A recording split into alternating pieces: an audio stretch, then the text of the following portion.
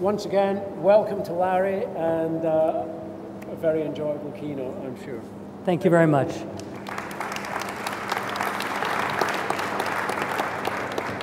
We're gonna try to make technology work, and I'm gonna warn you that I'm not gonna walk around on the stage because I pace, and I can pretty much guarantee you that I will fall off at some point. It will not be a pretty sight.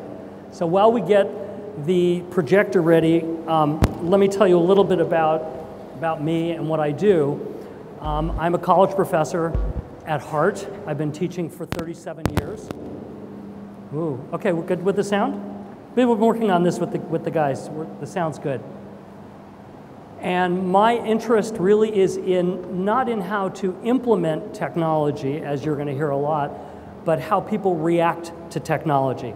So just to show you my really high-tech timer here, so I'll know when I'm done, is my iPhone with a clock on it that's sitting here very carefully so that I know what time it is. So technology used to be for just geeks and nerds, and now we've got babies playing with iPhones. We've got young children who are able to, at a very early age, make the television work better than their parents. We've got teenagers who use technology all the time, and in fact, I'm pretty sure that they are all texting each other at this point. We have this couple who just got married, and they changed their Facebook status from in a relationship to married. We have even older adults who are learning how to use technology, and even grandparents who are Skyping with their grandchildren. And so what I want to do is introduce you first, if we get this to work, to 3 of tomorrow's students. So first of all... Okay, this is Cash. He's 5, and he has an iPhone at home. And we're trying to see if those skills, which I never taught him, he actually just learned to use it on his own, do those skills translate into being able to use an iPad? In other words, is an iPad so simple a 5-year-old can use it? So, Cash, you have found a game that you want to play? This one. Okay. So wait, what did you just do? You just touched the screen and you made it go? Okay. What was that you just did? Start. Touched it. Okay. So you just knew how to do that? What? Because I knew. All right. Whoa! Shooting that tree. I want to aim at the guy. Whoops, now this is a problem, isn't it? It moves around. What? I'll hold it for you, okay? You can use 2 hands, too. Now, you're trying to do what? You I'm trying to aim at the guy. Okay, sorry, I messed you up with the 2 hands advice. You do it how you were doing it. All right, so let's say you don't want to shoot a whole bunch of guys and do... Cash? Yeah? Can you go back to the home screen and put a different game on? Yeah. Okay. What about something else? Maybe this? Oh, what about it? Yes. Oops. Upside down. All right, I'm going to help you a little bit on this. Okay, now look at a 2-year-old. First time with an iPad.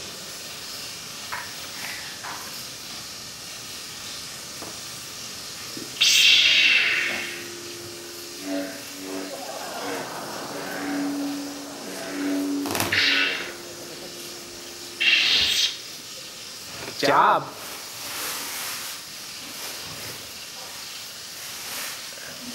Bấm đi. Wow. Look at you go.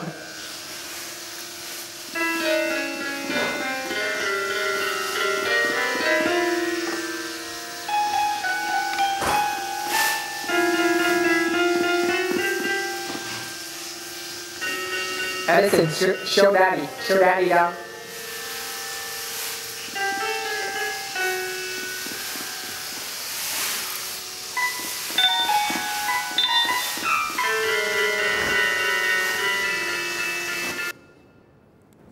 Now I want you to meet my 9-year-old granddaughter, and this is her first experience with an iPad.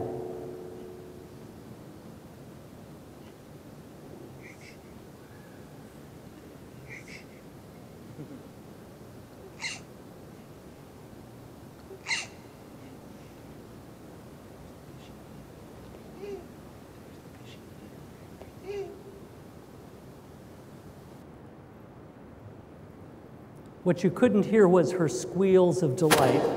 And this is our new generation of learners.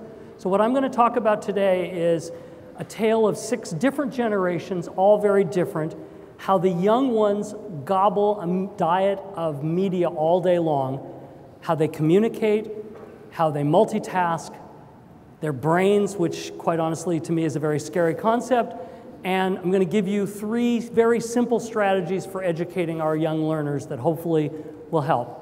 So first of all, let me talk about generations. We have right now 6 generations of humans in our world. There is the silent or traditional generation, my grandparents' generation, born in the 20s through the 40s. There's the baby boomer generation, born from the mid-40s to the 1960s, mid-60s. I'm right in this generation. Generation X, born from the mid-60s to the end of the 70s. And then after this, pretty much nobody agrees. But what they do agree on is that the generations are getting shorter and shorter and shorter. And really, they're not generations anymore, they're mini generations. So we have a generation probably born in the 80s called the Net Generation, labeled by Don Tapscott, who talked about the fact that their main technology that they grew up with was the internet, and the main focus was the internet.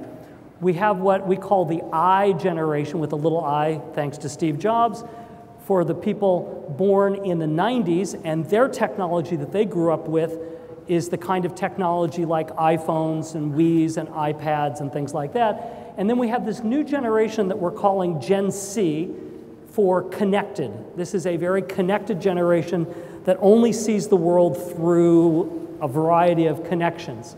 And partially why we realize this is happening is because the pace of technology is amazingly quick. When you look at consumer research, they talk about a product penetrating society as when it hits 50 million users. And so I want to show you how products have sped up. So for those of us old enough to remember, radio took 38 years to hit 50 million users. Telephone only took 20. Television only took 13. Cell phones 12. The World Wide Web 4. iPods 3. Blogs 3, MySpace 2.5. Anybody remember MySpace? Used to exist. Facebook took 2 years, YouTube took only 1 year, and Angry Birds took just 35 days. In 35 days, it was used by 50 million people. So is it any doubt that we're really speeding up our world, that our world is changing radically?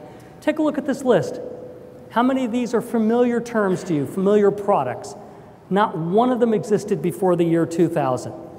That to me is the best explanation of why our young children are so different. And they use them all at the same time. I talk a lot about through comic strips, so I'm going to read this to you because I don't know if you can see this in the back. But this is a comic strip from the United States called Zits. And this is Jeremy. He's 16, perennially 16. I think he's been 16 for the 5 years of the comic strip. This is his father, and his father is continually bewildered by Jeremy's use of technology, and he says, "Hey, Jeremy, what are you watching?" And Jeremy says, "On which screen?" Because the television's on, the laptop is on, and he's on his phone all at the same time. And sometimes technology, to us at least, doesn't make any sense. So I want you to look at this list of spelling words that the teacher is asking the students to copy. So everybody knows LOL, right? That's a common one. How many people know BZ?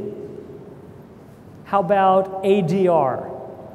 How about the most important one in the world, POS? How many people know what POS is? No hands. Parent over shoulder.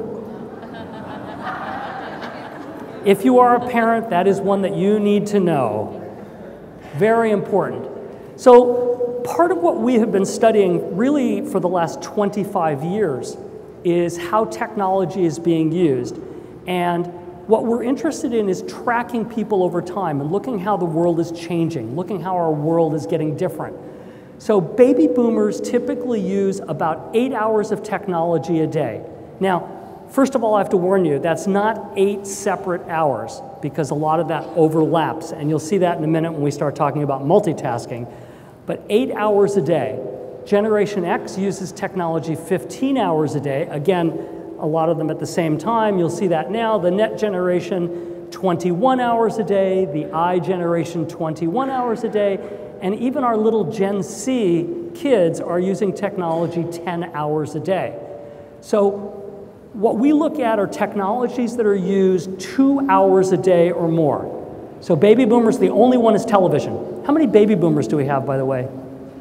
All right, there's more than me. That's good. I'm usually the only one. Generation X, music is used 2 hours or more a day, computers, television, going online. How many Gen Xers do we have, born between the mid-1960s and late 70s? You can give yourself a round of applause, that's good.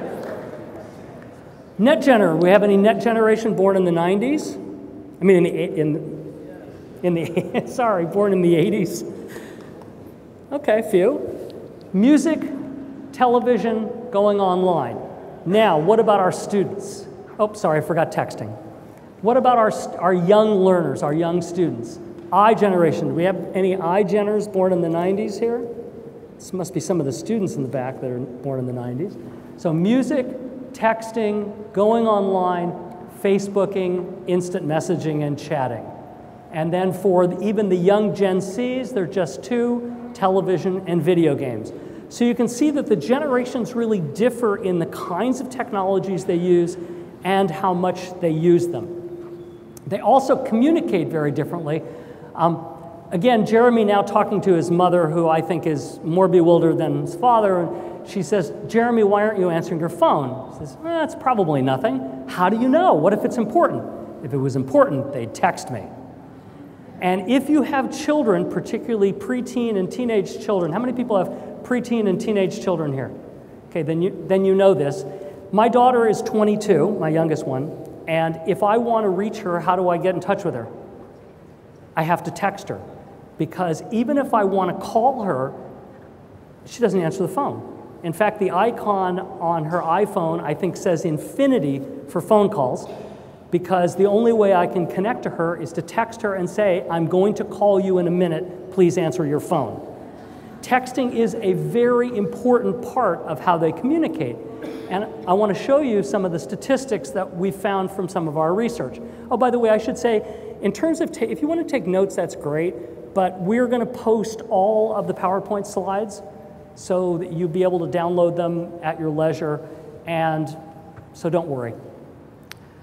We did a couple of studies where we asked people, which way would you prefer to communicate with your best friends? Baby boomers, number one, face-to-face, the old way of communicating. Second choice, telephone. Distant third choice, email. For the Gen Xers, again, born between the mid-60s and late 70s, face-to-face is number one, telephone is number two, email is a closer third, and now we get to these two new generations. The Net Generation still believes in face-to-face communication as number one, but texting now is number two, telephone is a distant third, and the iGeneration is totally different.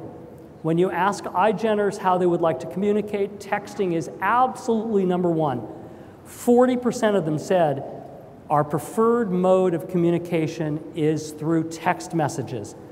Second was a tie between instant messaging, Facebooking, and talking on the telephone, and a distant third, only 20% said they would prefer to communicate face-to-face.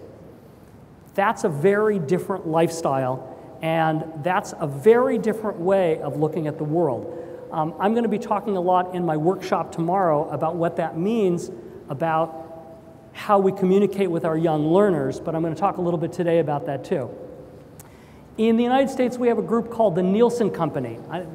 The Nielsen Company is very famous for putting little devices on people's television sets to figure out what each person is watching at any given time of the day or night.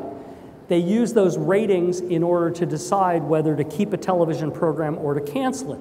What most people don't know is since the early 2007, they've been collecting 60,000 telephone bills from teenagers and compiling how many phone calls they make and receive and how many text messages they send and receive.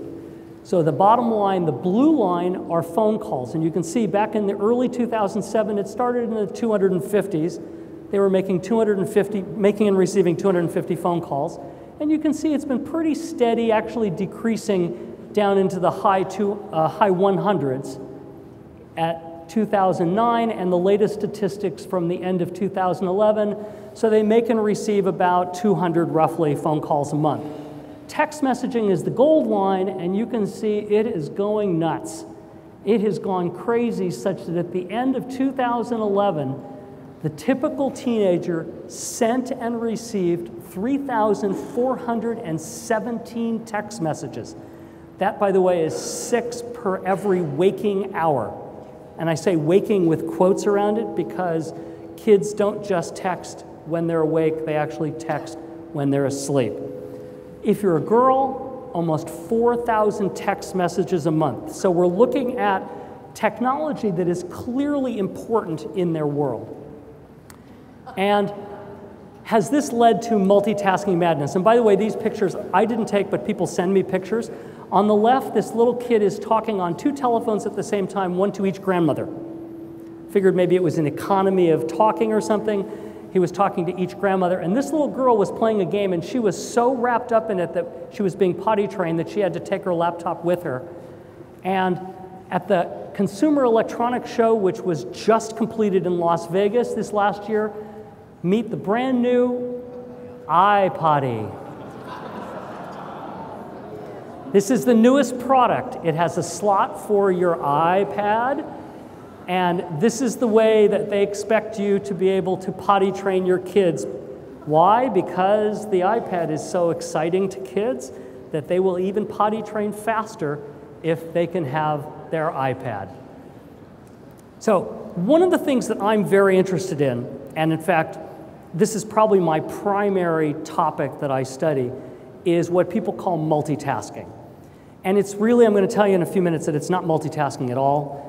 If we look at the brain, it's something very different. But in our studies, we have asked people of all ages, all the way from baby boomers down to young kids, even 4 to 8-year-olds. And the question is very simple. Imagine that you have free time. Imagine you have no schoolwork, you have no dinners to prepare, you have no children to take care of. Imagine that you have free time.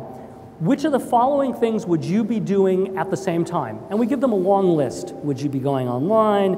Would you be on Facebook? Would you be playing a game? Would you be getting a snack? Would you be having a cup of coffee? We give them a list of all sorts of things, some technological, some not. And you can see for the baby boomers, they tell us that they will do between 4 and 5 things at the same time. In a minute, I'll show you what they do. Gen Xers say they'll be doing between 5 and 6. Net Genners say they'll be doing 6. Our older teenagers say they think they can do 7 things at the same time. The younger teenagers are a little more realistic, but not too much. They say they can do 6.5 at the same time. The preteen Generation C say they can do almost 6, and the little kids, even the youngest ones, think they can do between 3 and 4 things at the same time. They are really not doing multitasking. If you look at research on multitasking, you can't multitask. I'm sorry. There are certain things you can do. You can walk and chew gum. Yes, that's multitasking. But you cannot do any tasks that take any mental ability at the same time.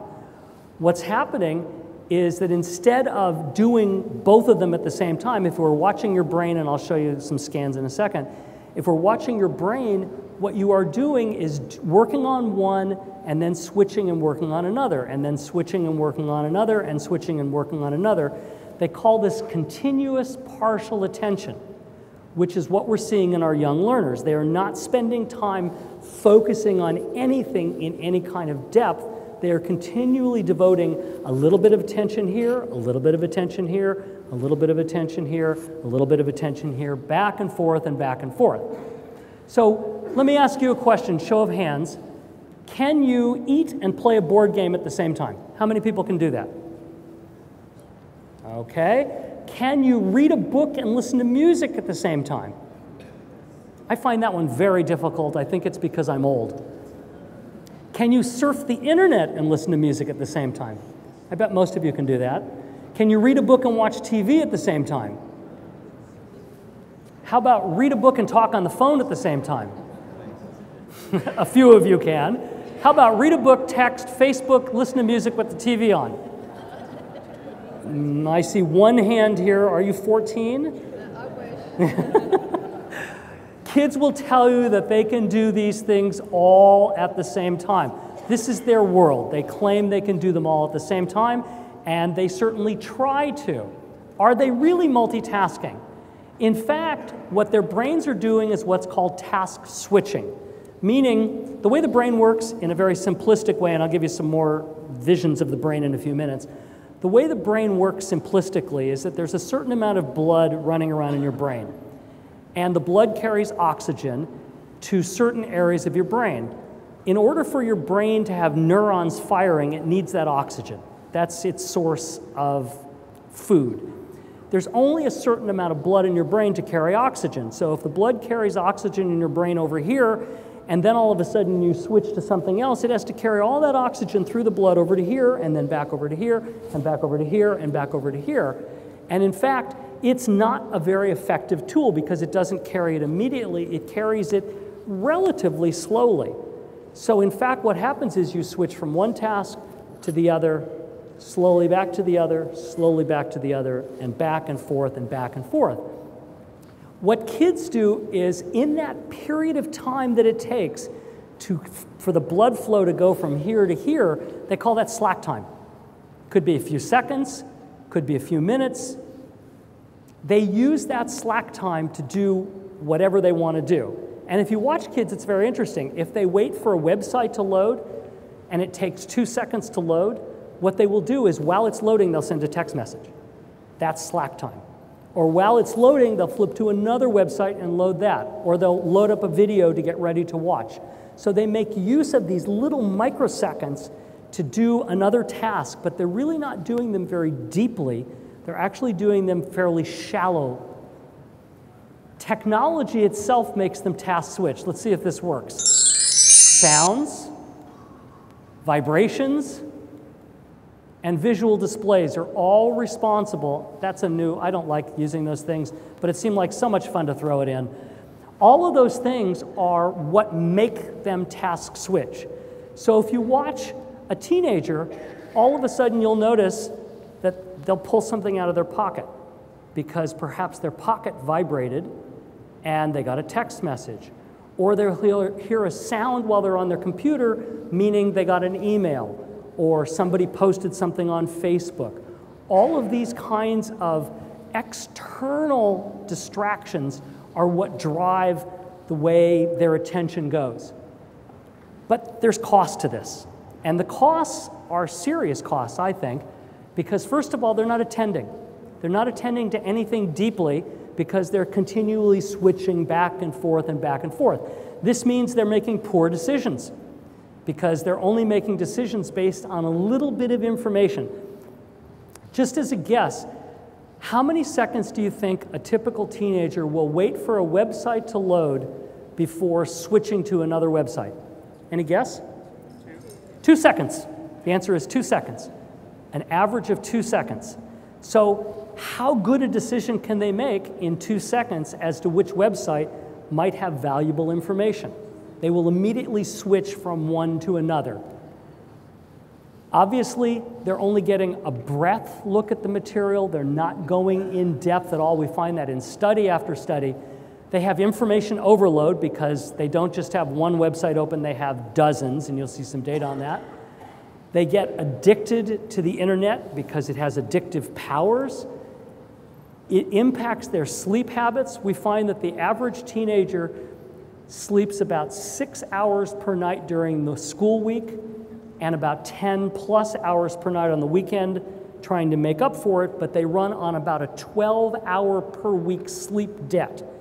And your brain needs sleep. I'll explain to you in a few minutes why your brain needs sleep, but your brain needs to sleep or it doesn't function. That sleep debt, by the way, is cumulative. So the typical teenager will go day after day after day, losing sleep, week after week, building up this 12-hour sleep debt. And so what do? They overuse caffeine because they believe that caffeine will help wake up their brain and get them ready to learn. By the way, most people think of caffeine as coming in coffee, but coffee is actually a minor dose of caffeine compared to what the kids use. Have you ever seen those cans called Monster drinks? A Monster drink has 4 times the amount of caffeine in it as 1 cup of coffee. And if you stand outside any school as the students come in the morning, you will see many of them holding those cans, trying to wake up their brains that have been working on a huge sleep debt. The problem really is somewhere between their left ear and their right ear, but it's really right behind their forehead in an area called the prefrontal cortex. This is me having my prefrontal cortex scanned, and it's a very interesting technique. They wrap a little band around your head, they shine these little lights through your skull, it reflects back off of the oxygen molecules, and it shows exactly what parts of your brain are working at any given time. If they look and find that this part of the brain is working, this is what's called the working memory area. This is the part of the brain that brings in information from the memory, works on it, makes decisions. If this part of the brain is activated, this is the attentional area. This means that this is how they're deciding what to attend to. And right in the middle, right at the crease, is the area that controls multitasking and impulsivity, making stupid decisions. And teenagers are known for making stupid decisions, and I'll show you why. First of all, the prefrontal cortex has a lot of functions. It's the executive controller, as I said, it's working memory, it's attention, it's decision-making, it's multitasking, and it's impulse control. However, when babies are born, their nerve cells are not the same as they're going to be eventually. Let me see if I can find a wire here. We have a cord anywhere? Nah, I can't find a wire. It doesn't matter. They're all taped down. Imagine a cord that goes from a wall socket to a lamp. Okay? Is that cord just a thin electrical wire? It has a coating on it, right? Why does it have a coating on it? It has a coating on it so you won't shock yourself. If you touch that thin electrical wire, you will get a shock, right? Babies are born with all of their neurons in their brain and everywhere in their body as thin electrical wires with no coating on them, which is why, by the way, when babies are born, they have these kind of jerky movements, and they tell you to swaddle the babies, and they tell you to keep them warm and tight, because their nerve cells are not working right. And what happens is, as the nerve tries to send a signal out, the signal gets lost. It's like a thin electrical wire with sparks coming off it. That's kind of like what happens to babies as they're born. As they grow, these little cells called myelin, they're little fatty cells, start wrapping themselves around each nerve cell in the body. And as you grow, they wrap themselves around the nerve cells. They start in certain places in the body. That's why babies get gross motor movements sooner, because they start with the nerve cells in the arms and the legs. Later on, they start in the nerve cells in the fingers so that they eventually can start picking up things. One of the later areas where they go is the pathway from the bladder to the brain. Until they're coded from the bladder to the brain, the child doesn't know that it has to go to the bathroom, and so it urinates in its diaper because it never got the signal from the bladder saying to the brain, oh, I have to go to the potty, I better go now. As kids grow, eventually into adulthood, all of those neurons are covered. The last area, the very last area to be myelinated is what it's called, is this strip right here, the prefrontal cortex. And remember what the prefrontal cortex is involved in? Decision-making, impulse control, attention, all of those executive functions. Now, when is it done? When are we completely myelinated? Well, here's the chart. This shows that the myelination increases starting at 15 years old, 25 years old, 35 years old. It actually peaks at about 45, but they consider somewhere in here between 25 and 30 that our prefrontal cortex is pretty much completely myelinated. So even young adults don't have a really good prefrontal cortex. They're not making really good, solid decisions yet. By the way, notice that eventually, after about 45, it starts to deteriorate. Actually, the myelin, those fatty cells start to deteriorate and fall apart, which is why when we're in our 60s and 70s, we do things like we walk into the kitchen, open up the refrigerator door, and stand there and go, I can't remember what I was coming here for. or we can't remember where we put our keys, because the myelin sheath that's wrapped around those cells is deteriorating rapidly as we get into our 60s and 70s. So what does it all mean? Well, without myelin, the neurons don't work. They don't project the signals. The last area to be myelinated is up here in this prefrontal cortex. The prefrontal cortex is what controls all of your actions, makes all of your decisions, and this doesn't happen until the late 20s and early 30s. Now we get to technology. This is a fascinating study done by Gary Small at the University of California at Los Angeles. He had older adults who had never used a computer first put into a scanner. You know what an MRI machine is? Put into an MRI machine, and first thing they did was read a book. And he scanned their brains as they read a book, and this sort of orangish red part is the parts of the brain that were active, where the oxygen flowed when they were reading a book. Then he introduced them to Google, and this is what their brain looked like when they were Googling. Technology overactivates our brains. We are finding more and more research now showing that technology is a stimulant to our brain. It overactivates areas of our brain. It's also about anxiety. And this is something that to me is fascinating, because people always ask me, are kids addicted to technology? And that term is wrong. Kids are not addicted to technology. They are obsessed with technology. And those words are not interchangeable. We tend to think, oh, I'm addicted to this, I'm obsessed with it. Those two words are the same. They're not. They're two totally different brain systems. When you are addicted to something, your job in your brain is to get some cells sort of in the middle of your brain to release a chemical called dopamine. And dopamine is a chemical that we learn from a very young age makes us happy. So we do things to get our brain to release dopamine to make us happy. That's addiction. And in fact, they do a lot of research on video games, and they find that kids who play video games are always doing so to get dopamine released, so they get a lot of pleasure. Anxiety is different. Obsession's different. Obsession is about anxiety. When you have an obsession, when you are obsessed about something, what happens is your brain has released chemicals that we have learned from infancy represent anxiety. And what you do is you do an activity to reduce the anxiety, actually to get rid of the chemicals. So on the one hand, you're trying to get more dopamine if you are addicted. On the other hand, you're trying to get rid of the chemicals that make you anxious. Very different processes. Anybody ever see a movie called, I think it was called As Good as It Gets, with Jack Nicholson? He was had obsessive compulsive disorder. Remember things he used to do?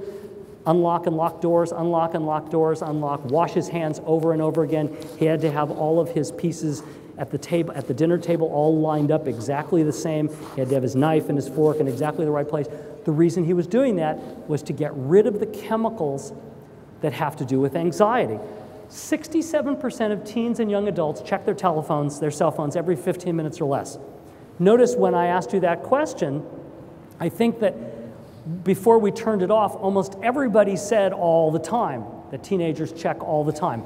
67% of teenagers check their phone every 15 minutes or less. If they can't check their phone, half of them claim they get anxious. It makes them anxious. Have you ever heard of something called phantom pocket vibration syndrome? Anybody ever felt their pocket vibrating and they grabbed their phone out of their pocket and there was no text message, there was no email, there was nothing there? It's sort of a weird thing. I mean, 10 years ago, if you felt a tingling right here, what would you think? I mean, I would have gone down and scratched it. I would have thought that's an itch. Now we grab our phone because we think we have a text message. That's anxiety. That is exactly a reflection of anxiety. And by the way, there have been 2 studies on phantom pocket vibration syndrome. Both studies showed that 80% of people experience it at least once a day. At least once a day. So what are they checking when they're checking anxiously on their phones? They're checking their text messages and their social media all the time, every 15 minutes or less. So let me give you a couple of studies that we've done. This is a brand new study. It's not published. We just finished it just before I left home. but I thought it was important enough to show you what we had. So here's the scenario. We bring college students into a big room, like this, except with desks. We ended up with 163 college students. At the door, half of them are put to this door, half of them are sent to this door. The half that go to this door get to keep their phones. They have to go to this door, get a ticket, and they have to give us their phones. We take them away. Then what the students are told is, you're just supposed to sit in this room. We're going to do something eventually, but you just sit and wait. You can't use your phone if you have it. You can't study. You can't talk. You can't do anything. And literally, if they started to talk, we threw them out of the room. You cannot do anything.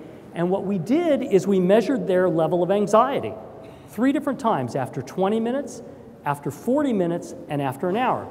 So here's what happened. Here's the group that had their smartphones with them. They did get anxious. Their anxiety went up from the first 20 minutes to the second 20 minutes. Heck, if I was asked to sit in a room and do nothing, I'd be kind of anxious anyway. And then it sort of leveled off. Look at the group that we took their smartphones away. Their anxiety just kept getting bigger and bigger and bigger over time. More interestingly, we asked each of them the amount of time they typically used a smartphone. Did they use it a little or a lot? So this graph, just a second and I'll show you, this graph is a little more complicated, but on the right-hand side are what we call heavy smartphone users, and on the left are what we call light smartphone users. And this axis is how much their anxiety increased. The green ones are the ones who were allowed to have their smartphone. The white bars are the ones where we took them away. Notice that the only group that really got really anxious were the heavy smartphone users where we took their phone away. What are our teenagers? They're mostly heavy smartphone users. So what happens is, over time, they get more and more and more anxious, more concerned. So what do we need to do with our kids to keep their brains healthy? First of all, we need to get time away from technology. They have to be able to take time away from technology. Why? Well, there's several reasons. One is because if they're always working on technology, and remember that when we talked about the primary modes of communication, there were texting, instant messaging, Facebooking, on the phone. Face-to-face was like a distant fifth on that list. What do we learn by face-to-face communication? What do we learn? I'm looking at your face right now. What should I be learning from your face? My state of health and awareness. Your state of awareness?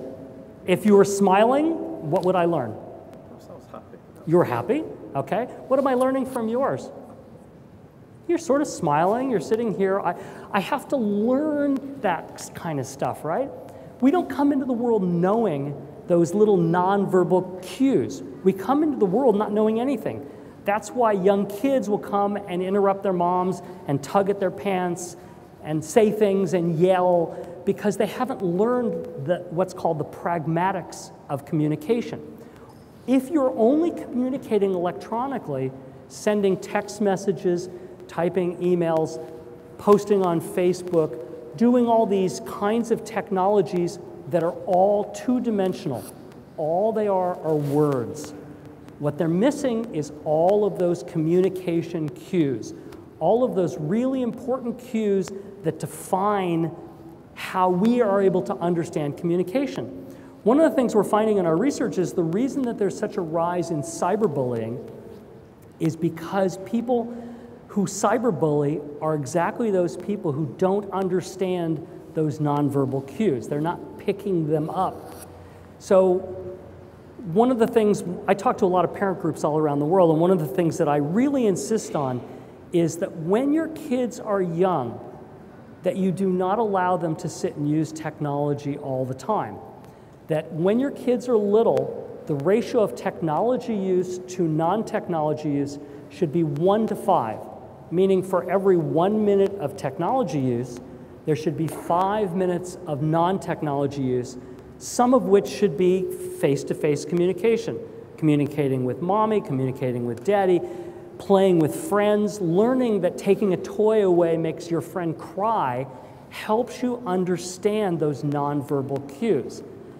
As the kids get older, though, that ratio starts to switch. As they learn those nonverbal cues, the ratio starts to switch so that usually when they're about preteen, it's about 50-50, meaning for every 5 minutes that they use technology, 5 minutes of non-technology. So if they're playing a computer game for a half hour, then they should do something else outside, communicating with somebody else, non-technological. As they get to be teenagers, the ratio actually flips to 5-to-1.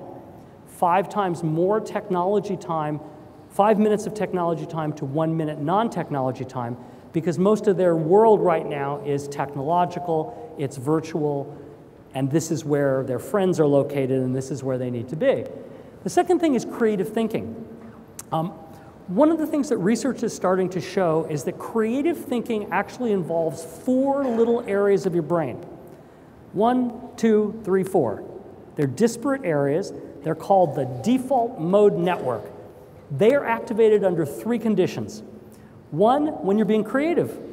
2, when your mind is wandering or you're daydreaming. And 3, when you're asleep. If we don't allow kids to have that time, they're not sleeping enough. So if we don't allow kids to have that time to daydream, to be creative, to play with blocks, to build things, to put Legos together and make something, to do creative activities, we are actually harming them, and we're not letting their brain develop. We're not letting that default mode network develop. And if it doesn't develop, then they lose this sort of ability to think creatively, to think deeply, to be able to ponder the meaning of words in a poem, for example. They get at a very superficial level, and they can't take it to a deep level. The other thing is calmness. One of the things that happens is every single study that scans the brain shows that the brain is highly activated when you are using technology. Highly, highly, highly activated. Remember the study, Gary Small's study, where they had the older adults reading a book versus Googling? You could see the overactivity. It's even worse when kids play video games. Their brains are highly, highly active. In fact, one study recently showed that that increased activity can last up to 2 weeks after they play video games. Up to 2 weeks after they play video games. So they need some way to be calm. And one of the things that I've been trying to learn as I learn more about the brain, which is my sort of new avocation in life, is to figure out what's going on between my left ear and my right ear as I get older, I realized that neuroscience is starting to answer those questions. It's starting to be able to tell us what will calm our brains. For example, we all now know from research that if you meditate, the activity in your brain calms down. If you exercise, if you simply do jumping jacks, the activity in your brain calms down. If you walk outside and look at trees, the activity in your brain calms down. In one study, they had 2 groups of people. They scanned their brains, and then they sent one group across the street where there was a busy street with lots of traffic, lots of noise. The other half of the group went across the street the other way where there was a forest. They let them just 10 minutes, they let them walk there, brought them back in, scanned their brains again. The ones who walked in the city, active, active, active brain. The ones who were in nature, calm brain. A few other things that calm your brain down. Telling jokes calms your brain for some reason. Having a personal conversation. If you and I sat and talked, it would calm both of our brains, but only if it was a positive conversation. If turns out there has to be 3 times as many positive statements as negative statements in order for both of our brains to calm down. I'm enjoying this lecture. Then we're having a good time, and our brain should be calming, except that if you're paying attention, then your brain should be activated, so your brain must be going crazy at this point. Laughter, telling jokes calms your brain. You know what calms your brain. You know intuitively. I mean, I know, for example, that if my brain is overloaded, if I'm busy writing and I've been typing on the computer for an hour or so, I know my brain's ready to explode. So what I do is I walk into the kitchen, I make a cup of coffee because I'm hopelessly addicted to caffeine, make a cup of coffee, I have a crossword puzzle always working on the table that my girlfriend and I work on together, so I fill in a few things on the crossword puzzle. About 10 minutes is all it takes. 10 minutes calms your brain. You know personally what calms your brain. Kids don't, unfortunately. They have no earthly clue. Sleep is really critical. Let me explain to you what happens during sleep because it's a mysterious process. I'm going to assume now that I'm talking about a normal, well-rested person. All right? So may not be any of you, but assume that you're talking about a normal, well-rested person. So here's what happens. Your head hits the pillow, you fall asleep. Your brain goes through a series of stages for about 90 minutes. Those stages are part of what's called synaptic rejuvenation. What that means is that your brain is do you remember with Windows, we used to do something called defragmenting Windows? Remember that phrase, you had to defrag Windows? That's really what your brain is doing. Your brain is defragmenting itself. During the day, your neurons are communicating, and as they communicate, they send chemicals from one to another. They also put off these little shoots called axons and dendrites. It's like a tree, right? They put out this little shoot here, this little shoot here, this one here, and this one here. At night, your brain goes through and kind of defrags that. It makes decisions, and it says, see this shoot here? Important? Nah, clip it off. Important? Yeah, okay, then we're going to practice it. So it practices, it shoots out chemicals from it, and it practices it. So the first 90 minutes, your brain is going through this synaptic rejuvenation. It's doing what's called pruning and consolidation. Pruning is clipping off just like you prune a plant. Consolidation is practicing the connections so that they go well together and they're learned. Really, consolidation is learning. After about 90 minutes, you go into a period of sleep called rapid eye movement sleep. You've seen that, right? Where their eyelids are flickering. That means they're dreaming. That means that all that consolidation and all that pruning led to a dream, led to the connections in the brain dreaming. First dream lasts about 3 minutes. Then you immediately go back into that 90-minute cycle of synaptic rejuvenation, and then you have a second dream. You're trying to sneak back in? That's really pathetic. You go through a second cycle of 90 minutes, and then you have a little bit longer dream, about 10 or 15 minutes. Then you go through another 90-minute cycle, and now you have a longer dream of about 30 minutes, and then you go through usually your last 90-minute cycle, and your last dream is about an hour. If you add those all up, if you're a normal, well-rested person and you sleep about 8 hours, you will wake up in the middle of your last dream. How many people wake up in the middle of a dream? You should, if you're a normal, well-rested person. So what happens if you're not normal and well-rested? Well, if I put you in a lab and every time I see your eyelids flickering, I wake you up, then what happens? Instead of going through that 90-minute cycle, you go right into that flickering eye stage. You go right into dreaming. So what do kids do? They don't sleep enough.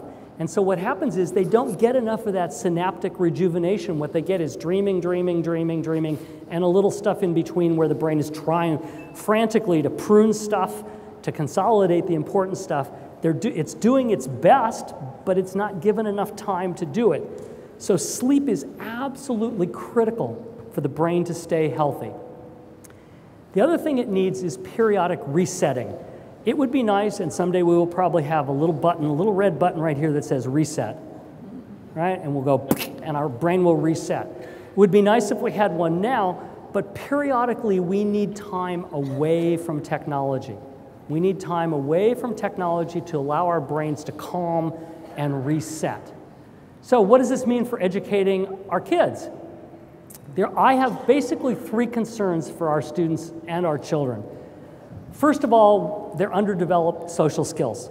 They are not getting time for communicating face-to-face. They are not learning social skills that include all of those kind of niceties of learning how to read facial expressions, learning how to understand that conversations go back and forth and back and forth, learning how you don't send a nasty email message to somebody or a nasty post to somebody because it may hurt their feelings. They have underdeveloped social skills. They have, as we've talked about, very shallow thinking. They have very bad learning habits. They have not been able to develop good learning habits because they continually, and I'm not going to use the word multitask because it's not accurate, they continually task switch back and forth and back and forth, that continual partial attention, back and forth. And it changes their brain. It's called neuroplasticity. What we're starting to find in all the research, and this is very new research, that using technology changes the connections in the brain. And in some cases, it changes them for the good. If they're using technology, for example, in an engaging environment where they are learning, then the neuroplasticity means that they're creating more of those little axons and dendrites off of the cells. It also means that as they're sleeping, those good pieces of knowledge are getting consolidated, the bad pieces of knowledge are getting pruned away, and the brain is changing. The brain is constantly changing. So, as far as I'm concerned, this leads to simply three main issues. One is we have to understand the values that our learners hold. Two, we have to help them understand why their brains get distracted, and that's my goal in the long run. And three, we have to help them learn how to focus and attend. So let me first talk about values. We've done a lot of research on young kids, and we've come to the conclusion that they hold 10 values that are very different for their generation. First and foremost, social connections are everything. This is the generation that embraced MySpace. This is the generation that embraces Facebook, Instagram. Anything new comes out, this is the generation that uses it. They believe speed and immediacy are critical. This is the 2 seconds that they spend before they click to another website. They believe in themselves. They've seen people like Mark Zuckerberg create a whole new thing and become a billionaire. They enjoy being creative, and they have very strong family connections. They also have a strong work ethic. They really do. They work hard, but they're very tempted by the distracting world of technology. They prefer to work in teams. They do not like to work on projects alone. They much prefer to work in teams because teams are what social networking is all about. They prefer project deadlines, meaning tell me when a project is due, but they don't want a little piece in 2 days and another little piece in 4 days and another piece in 6 days. They want to know when the project is due, and that is their preference. They need constant positive reinforcement, and they're motivated by time to play with their technology. So how can we help them to learn? And here is Jeremy talking to his dad, and he says, God, I've been waiting forever for this stupid web page to load. His dad stupidly says, how long is forever? Around 4 seconds, I guess. Jeremy, let me explain something to you about patience. Okay, you almost finished, I'm bored. This is what our kids are like. So how do the students study? We did a very interesting study where we went into the bedrooms of middle school, high school, and college students, and we asked them to study something important. And we said, we want you to find something important that you need to study for only 15 minutes. That's all, 15 minutes. We said, we would like you to study. Now, I assumed that if we asked them to study, they would study. And what we measured was every minute, we looked over their shoulders, we measured whether they were studying, what they said they were going to study. We measured if they had a computer screen, we measured what was on the computer screen, how many windows were open. We asked them later how much technology they used every day. We asked them if they preferred to work on a task and switch to another one and switch back, or did they prefer to work on a task until it was completely done. We asked them if they had study strategies, and then as a way afterthought, we asked them, what's your grade point average? Seemed like a stupid question. I don't know why we included it, but it turned out to be interesting. So here's what happens. Here's our 15 minutes of observations. Here is the percentage of time they're on task. So for the first couple minutes, they're as focused as they're going to get. By the way, only 70% of them were on task. Even though they knew we were watching them, 70% were on task. They were doing other stuff. All of a sudden, they get distracted, and then they try to focus again, and then they get really distracted at about the 8 to 10 minute mark. They're just lost there. And then they start to focus again. We think this is because they finally realize after about 14 or 15 minutes, oh, wait, they're watching me. I better start studying again. But you notice that at about minute 15, they start to lose focus again. They just can't hold their focus. And if you look, it's about 3 to 5 minutes on the average they can focus. Research has been done with computer programmers and medical students, and they find exactly the same results. 3 to 5 minutes. Now, the medical student part scares me because they watched medical students studying in a medical library where they were supposed to be studying their books 3 minutes before they switched, and almost always they switched to check their email. So we also measured how many windows were open from minute 1 to minute 15. Look what happens. By the way, notice where more windows are open? Right at that 8 to 10 minute mark where they started to really lose it. And the students who were most off task were the ones that had the most windows open, the most distracting part. Now, this was the part that I thought was really interesting because I don't know why one of my students suggested we ask their grade point average. Turns out this to me was the most fascinating part. So we asked what predicts their grades. Of all of everything they're doing, what predicted their grades? So not surprisingly, those who were able to stay on task longer had better grade point average. That makes sense to me. Those that had study strategies, that knew how to study, had better grade point averages. Those who preferred to go work on a task, work on another one, work on one, work on another one, that continuous partial attention, lower grade point averages. Those who had more daily media consumption, lower grade point averages. And now this is the worst result I've ever seen. If they checked Facebook just once during the 15 minutes, they had a lower grade point average. No other website showed the same effect. Why? What about Facebook? I mean, it didn't matter how many times they checked it. Why? Because Facebook is where their social world is. And as soon as they checked their social world, they were being distracted. So why can't they focus? What is it about focus? First of all, it's stuff in the outside world. We talked before, it's the alerts that come from their smartphones, it's the phantom pocket vibration syndrome, but also television does it too. When I was growing up, and maybe when you were also, television shows were very different. The scenes were about 3 to 5 minutes long. They dwelled on a scene, it was played out, and then they changed the scene and it was played out. Now the scenes are like 30 to 45 seconds. When my kids grew up, they watched Sesame Street. That was a big show for them. And I watched Sesame Street with them, and even in Sesame Street, very slow, let's talk about the letter M today. And then Oscar the Grouch talked about the letter M for 3 minutes. Now, every 30 to 45 seconds, there's a scene change on television. It's also the same for magazines, for newspapers, for everything. When I grew up, the magazines had 4 or 5 articles in an entire magazine. Now, if you read a magazine, there are about 300 articles in a typical magazine. But it's also happening inside the brain. And one of the introductions before, somebody said weapons of mass destruction. Really, they are weapons of mass distraction because they are distracting us. First of all, there's this thing called the human orienting response. That's what causes us to grab our phone when our pocket vibrates. We are taught to orient to outside stimuli, but it's the inside stuff that's the problem. Their brain is always thinking. This is why when they checked Facebook just once, it predicted that they had a lower grade point average. Their brain is always thinking, always worrying. It's all about a concept called metacognition. And metacognition is really composed of a few parts. First of all, it's knowing how you best learn. Second of all, it's really knowing how your brain works. And this is something we should be teaching our students, is knowing how your brain works. And then it's knowing under which conditions you best learn. It's knowing that, gee, I might need to turn off all the websites on my computer because they're distracting. I might need to put my phone away because it's distracting. Students don't know that. So what distracts them the most?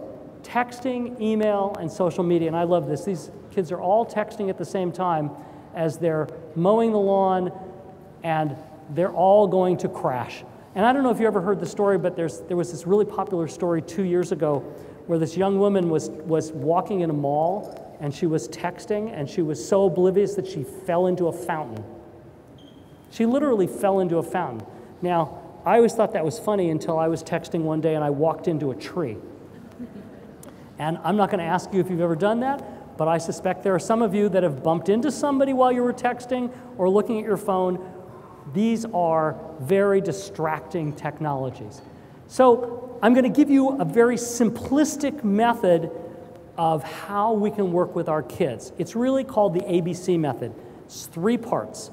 The A is make our learners aware of what distracts them. aware of the options that they should metacognitively be dealing with. They need to be aware of what distracts them. They have no clue.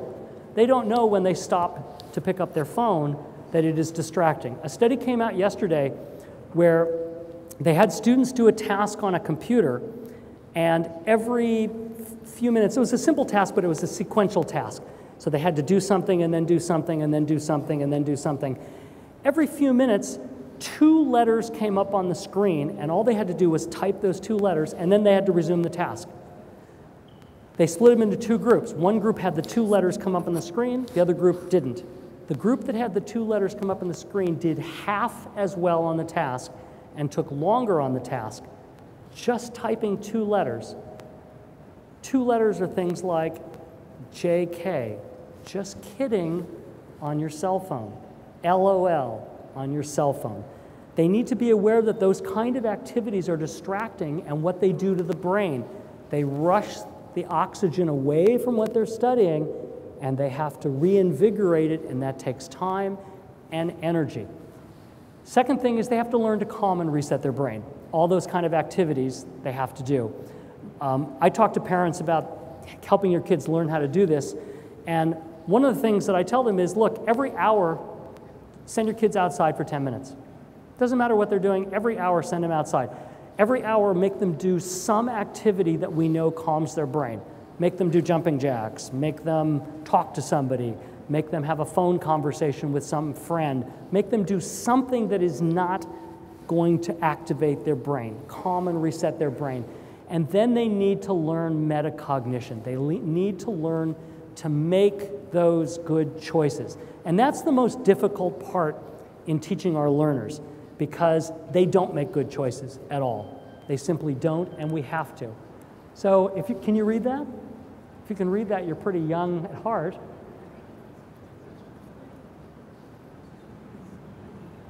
Thank you very much. Thank you for your time. Thank you.